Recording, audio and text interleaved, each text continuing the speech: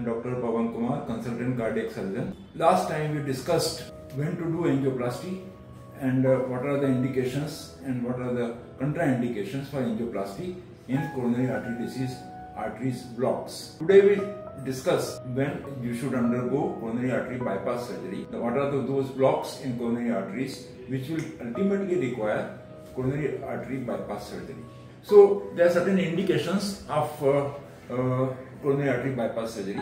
If you have coronary artery disease and blocks are multiple blocks and your angiography report says that you require intervention. So there are interventions are of two kinds. One is angioplasty, one is a coronary artery bypass surgery. Coronary artery disease, if it is extensive, it is the coronary arteries are left coronary system and right coronary system. In the left coronary system, it starts from left main disease and then it divides into left anterior descending artery, which is on the front of the heart and supplies blood supply to the septum, which is most important part of the heart in contractility. And the back side is the circumflex artery. On the right side, it is right coronary artery, which supplies the right side of the heart. And sometimes both the systems are equally dominant, or sometimes left system is dominant, right system is non-dominant, or sometimes right system is dominant, left system is less dominant. So depending upon the situation of dominance of the coronary artery system, we decide which blocks are better treated by coronary artery bypass surgery. So the indications of coronary artery bypass surgery in coronary artery disease are as follows. Number one, if coronary artery blocks are in left main. Left main means where coronary arteries, the left system starts from. So left main is a big vessel which divides into two. So at the origin of the left coronary system, if there is a block beyond 50%, coronary artery bypass surgery is preferable. Then comes the blockages in left anterior descending artery along with the circumflex artery.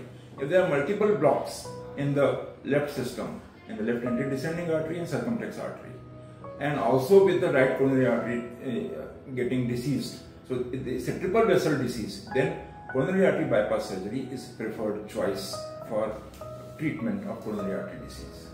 Then if you have diabetes and the disease is diffuse in nature because of the diabetes, then again coronary artery bypass surgery is a preferred choice of treatment.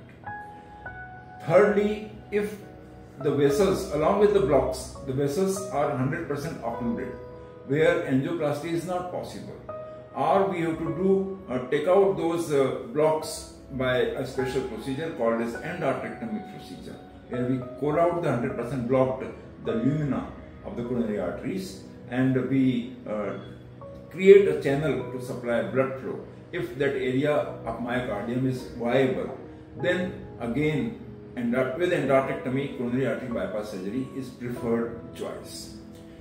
Then there is a case where after heart attack you have developed some complications, like you have developed valve leakage, mitral regurgitation, or if your heart function has gone down less than 30% with a triple vessel disease, again it's an indication that you will require coronary artery bypass surgery.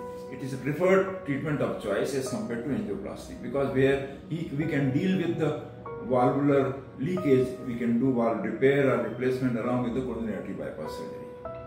Then there is a scenario where you have aortic valve disease like aortic valve stenosis or aortic regurgitation, or concomitant disease of any other part of the heart where you already have a coronary artery disease and another disease. There are two procedures to be done. Then it is preferred that you should undergo coronary artery bypass surgery along with the other malady, which will also require some kind of treatment.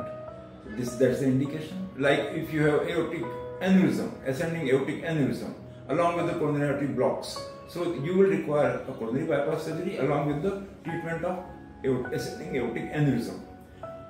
If you have any complications of heart attack, like left ventricular aneurysm, where left ventricle balloons out, That's where we will require that ballooned portion which is dead already, called as a aneurysmectomy, left ventricular aneurysmectomy, along with the coronary artery bypass surgery. So these are the broadly indications where you are advised coronary artery bypass surgery along with the other procedures. So coronary artery disease requires expert opinion, expert understanding of coronary artery blocks, and along with that we take a proper guidance what treatment is a preferred choice, so that you can get the total guidance and treatment for life. Thank you very much.